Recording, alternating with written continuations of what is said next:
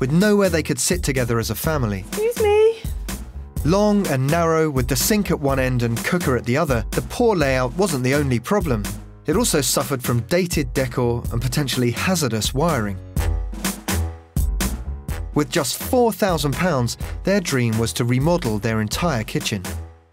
Piers came up with the clever idea of utilising unused space, and today we're back to see how far they took his plan. So how's it all been going? Are you exhausted? I've had enough of it by now.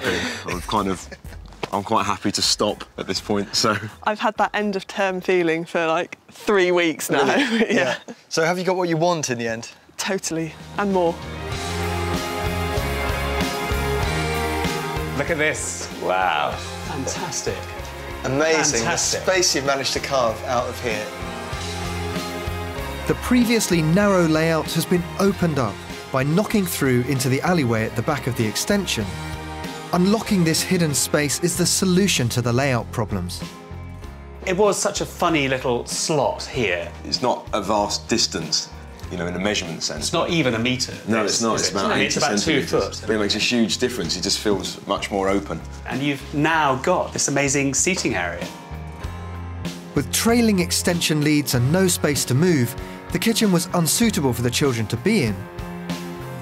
But having rewired, they've been able to reconfigure the kitchen, and now a built-in seating area allows for a contained, safe space out of harm's reach.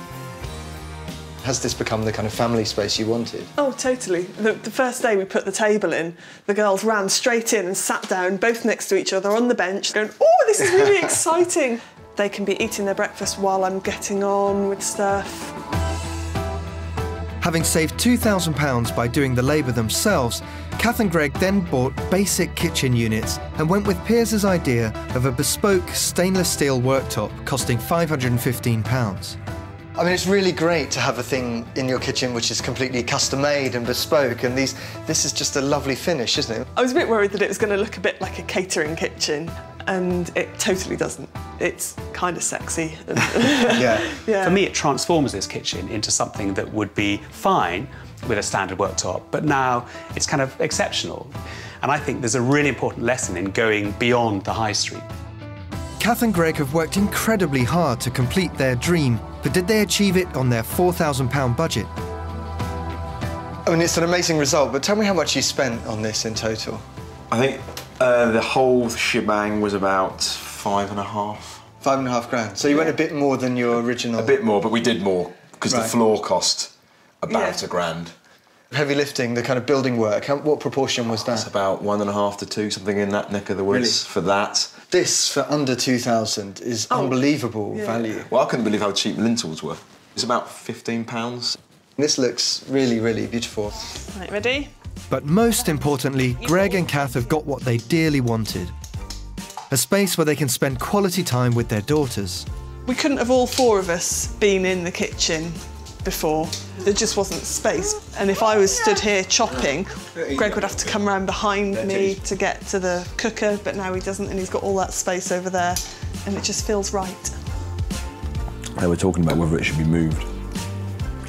Oh, really? Well, the difference is huge compared to what it was like in the kitchen before. There was nowhere to sit down, there was nowhere we could all do this. Really, it's not a huge amount of space, but it's changed the shape of the kitchen drastically. Do you like being in the kitchen? Yeah. Do you like being in the kitchen? Yeah. Yeah.